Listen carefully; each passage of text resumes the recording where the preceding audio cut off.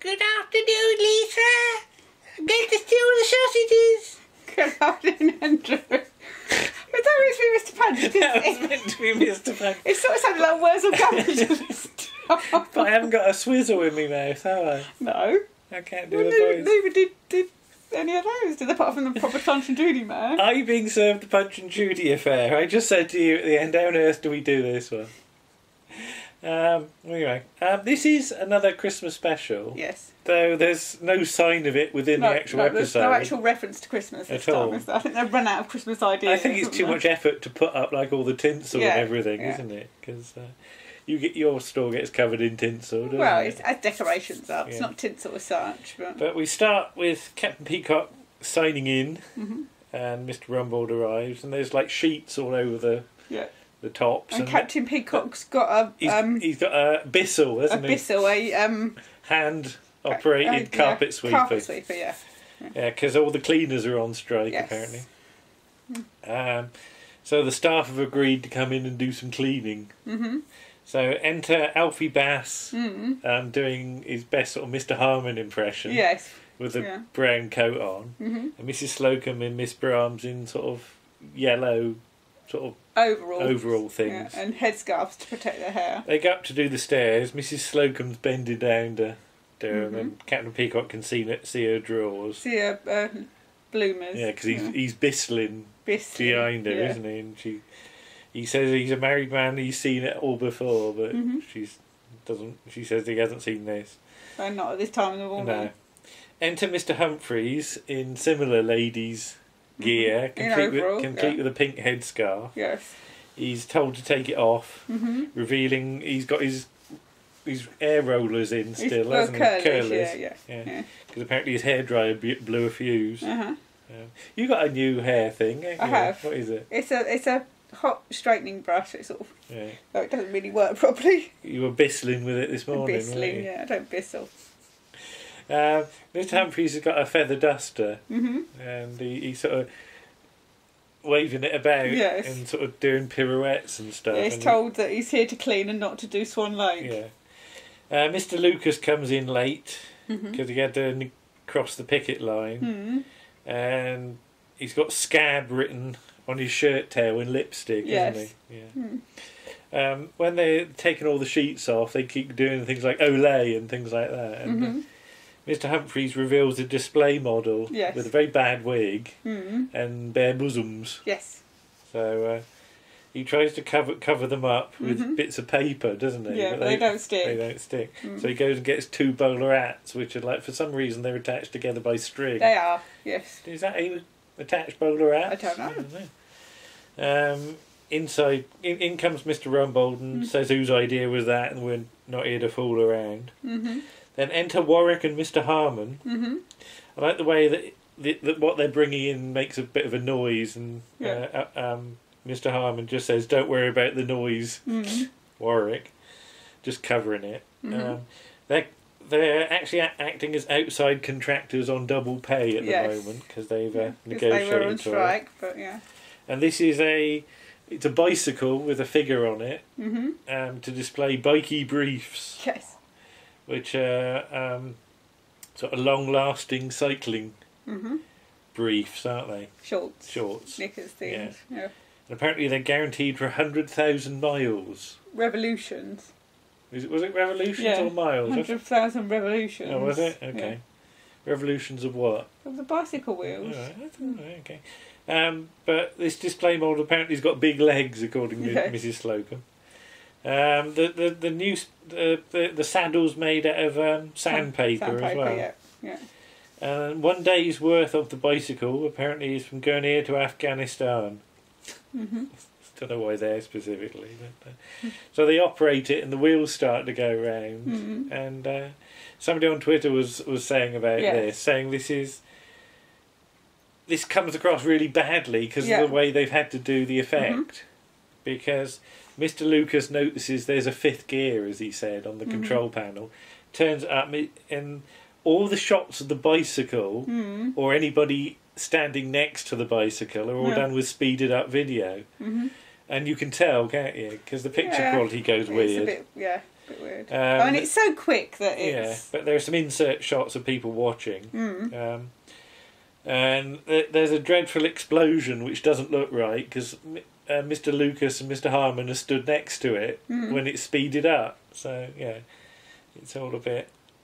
It's almost as though it looks as though maybe something didn't quite go right and they had to speed it up or something to try and make it look funny. I really don't know. But, maybe the explosion was a bit weedy or something like that. I mean, it just sort of went poo. I don't know.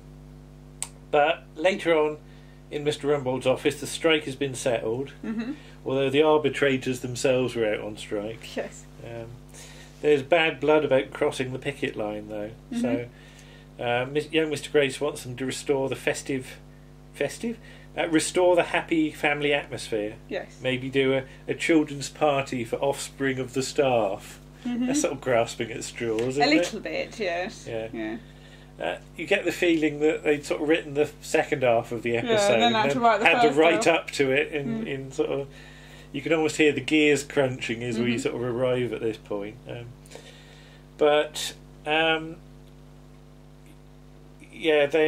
should give a party, and apparently the members of the sort of ladies and gents are extremely versatile, which is true. Yeah. So, well, so's Mr. Harmon, though. Yeah. So there's talk of like oranges and lemons and pin the tail on the donkey, or pin the tail on the monkey, as ears on the monkey. Ears on the monkey, as Mr. Lucas says. But they're after frolic and entertainment. Surely the sort of nobody can be in a mood now because everything's settled. But in comes the tea lady, Ivy, 6 teas, and she just chucks them all over Mr. Rumbold. Yes. So they're still all in a bit of a mood. As is demonstrated next in the canteen. Oh, yes. When everybody gets what they've ordered, like Mrs. Slocum. It's Miss Brahms as a head of a herring, doesn't she? And the canteen lady's just generally just chucking it on the... Yes. Well, she's never the most pleasant of people, anyway. But she's even in more of a mood. Yeah. Spaghetti bolognese, as she just about gets away with saying. Shepherd's pie and chips and peas, and the peas don't last on the plate. No. A minute or a minute steak, rissoles and a pasty.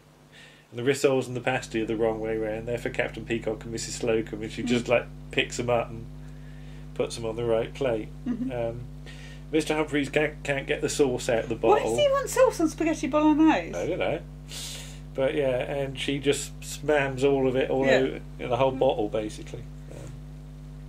So it's got to be a good party to deal with all this. There's a suggestion that maybe they could do Blind Man's Buff at Beachy Head and perhaps push her off. Yes. Mrs. Slocum last went to a party when she was aged 5, a kids' party. Was that for the relief of mafficking? But yeah, they don't. Kids these days don't want blancmange, according to Alfie Bass. They want savouries and smoked salmon. Yes. I don't think I ever had smoked salmon at kids' parties. No, you wouldn't like it, I think, would you? I don't know. But yeah, Mr. Humphreys likes stories about fairies, apparently. And he also liked Jack and the Beanstalk. And he once chucked some baked beans out of the window. And next day there was a telegraph pole there. Yes. So he climbed it in his pyjamas and got acquainted with a man and a peaked cat and some wire cutters. Yeah, if they did do fairy stories, perhaps they could do Ali Baba or something. Was that something to do with a cobbler? Well, there were 40 of them, so it was a lot of cobblers. And they had to hide in the pots and die with boiling oil or something. But yes. Do you really know Ali Baba? I don't really know. There's something about boiling oil, I think. Yeah. Or Little Red Riding Hood, and Captain Peacock starts to relate the whole story. Yeah. Or maybe Mother Goose.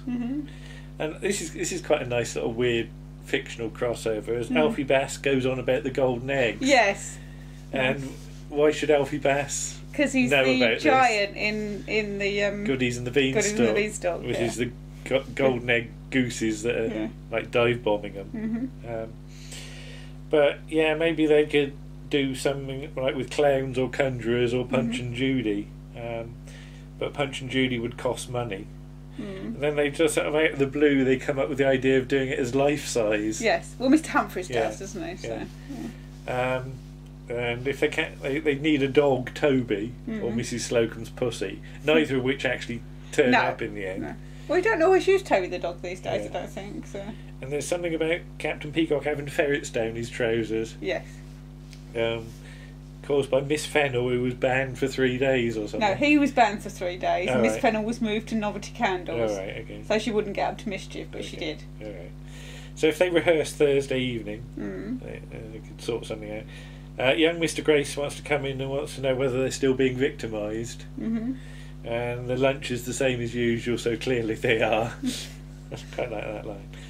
And young Mr. Grace has been talking about levitation with his nurse. Yes. This is, this is almost like a single entendre. And she says that if you see something rising without any visible means of support, it's all in the mind. Deary me. And he also does an amateur ventriloquist thing with his secretary. She says to sit on his knee, and he has to find the string or something. Yeah, he showed her how he found the strings and got his hand caught in her bra strap. Sounds like an excuse to me. But yeah, and that's almost the last we see of the secretary, isn't it? Yes. Apart from a very little cameo one more little bit at the end. But yeah, this is very much an episode for people leaving, isn't it? Yes. But anyway, but young Mr. Gray says he must get back to it, and you've all done very well. Right, so Mr. Harmon's getting the Punch and Judy apparatus sorted. Although he doesn't like being ordered about by Captain Peacock. No. He says Queen Victoria's dead, you know. Some footage of Queen Victoria's just turned up, hasn't it? It has. Yeah. Well, it's been in the New York Museum of Art, but it's just been rediscovered. We're meant to be round the archive, so you did Queen Victoria's last episode. So yes, for this month. But Captain Peacock should make a request, either with a smile or a gratuity, and he opts with a smile. I like the line. Your lips are going to be in a sling for the rest of the week. Yes. But Rumbold comes in and says Harmon shouldn't be on the floor, and Harmon says he keeps telling him, Stephen. Then later on, the stage has been set up, and it's a fairly big affair, isn't it? Yeah, well, it's got to be, isn't it? Because it's got to fit all of them in. Yeah. So. And enter Mr. Humphries he's got his, is it a jumper? It's a sort of pullover. With no arms. Yeah. And it says WC on the front and Humphries on the back. Yes. And it's got sort of patterns and things. Somebody's got their knitting machine out, I think. They're very popular in the early 80s, knitting machines. We haven't said about Mrs. Slocum's hair, have we? It's sort of very purpley pinky, isn't it? Yeah. Mr. Rumbold's got a piano that gets lugged on. Yes. And he wastes every opportunity he gets. He starts to play music, doesn't he? Because it's the only thing he's got to do. Mr. Humphrey starts giving a potted thing about Punch and Judy. Yes. And he's claiming it's from 11th century Italy. Yes. And we looked it up. Yeah, it's about that's a little early. Century, yes. Yes. But Punch is always in trouble. Yes. So that can be Mister Lucas. Judy's a young innocent waif. So Mrs. Slocum would be sort of incredibility if she played the part. So got to be married to Mr. Punch. So it's madly in love with him. So that's Miss Braham. So she doesn't want to have to kiss him. No. There's a butcher, which is rapidly assigned to Mr. Goldberg. He's got to wave his sausages about. And Captain Peacock has originally been down for the devil, the hangman, and the policeman. I don't know how he's going to change costumes so quickly. No. Because, well, as we find out, the policeman and the devil are in quite close together scenes, aren't they? But, and he's meant to be. He's got all these parts because he's going to frighten children. But Mrs. Slocum sort of nabs the role of policewoman for herself, and I just wrote what fell over. Yes, because there's a sound of something falling over in the background. Yes. Yeah, I don't know what it is. So yeah, they got to do all the funny voices themselves, and Mr. Humphreys will tell them the story and they just have to improvise because they haven't actually got any scripts. So Miss Brahms apparently gets a trident up her arse or something, doesn't yes. she? As she comes out and Captain Peacock's got his trident in his hand. I do like Mr. Lucas as Punch though. He's doing it very well. He's making the most of the opportunity because obviously Trevor Bannister by this point is not getting as much to do, is he? Because the emphasis has moved to Mr. Humphreys, so he's taken this opportunity to be centre stage. So he's got the little costume on his shoulders, hasn't he? He's got a funny nose, got the hat and a chin, and he's got little legs as well that you see later on. And he sort of dangles them over the edge like this. And he comes on and starts going, "Now is the winter of our discontent." And then he's got a hump as well, hasn't he? He has. Well, I think Mr. Punch does have a hump, doesn't he? So. But then he starts doing Jaws. He sort of bends down and you just see the hump just going... hang on. That's the best I can do. I haven't got a hump. Okay. Okay. And you see his silly legs. Yeah. And he keeps on doing stuff with his head as well, like he's Basil Brush or something, isn't he? Yeah. Mr. Rumble plays some music and is told not yet. Mrs. Slocum comes on as the policewoman. She's got a red nose on because she says she's a funny policeman, which sounds a bit like Heidi High, funny policeman. Yeah. And they're told they're making a mockery of it, but she sort of every chance she gets, she bashes Mr. Lucas with her truncheon. He's really floppy as well with the truncheon. Is it? When she's hitting him, it's flopping all over the place. But they say about, have you ever seen a policeman wearing lipstick? And Mr. Humphreys has, though that was on another occasion. Yeah, different situation. Yeah. Page 7. Miss Brahms couldn't get a baby, so she's got a chimpanzee in a sort of baby's... Yes. Sort of, what costume is it? It's a sort of little hat and dress type gown thing. Yeah. So where she's got a baby from being an innocent young girl, nobody's prepared to say. More music. Not yet. That was monkey music, says Mr. Rumble proudly. He said Mr. Rumble says not yet. Mr. Humphrey says not ever. But he says that was monkey music. So what's that? Gobby Judy. Oh, goodbye, Judy. He goes off to get the sausages, and they have to kiss, and their noses bash. Don't they? They have to take their noses off. But he's got no money. Oh, I've got no money. I've got no money. I can't do it. You do it. I can't do it either. But on comes the devil. Mr. Punch, you should steal the sausages. Yes. You shouldn't do it like that. You're supposed to be evil. So he does this thing about the world is divided into haves and have-nots. If he steals the sausages, he'll be a have. The policeman starts bashing the devil, and he's strolling about the street. More music. Not yet. He does a load of business crossing his legs as well. Mr. Lucas does. Then he goes to the butcher's. What do you want? Sausages. Sausages. And that's the dog from That's Life. That's Life, isn't it? Get in the queue. There's no queue. What? You're saying I'm running an unsuccessful shop? So yet again, people are like really over-invested in their characters. And that is really a thing that you give to actors to do. It's not a thing that normal people would even think about. But, then there's a whole load of like pulling on the sausages to get them. The policeman comes in to bash him again, but she's not supposed to see him at this point. There's a burglar on the town hall that's meant to grab her attention or something like that. Mr. Humphreys is getting quite frustrated by this point. But he's got to let go of the sausages, otherwise you can't steal them.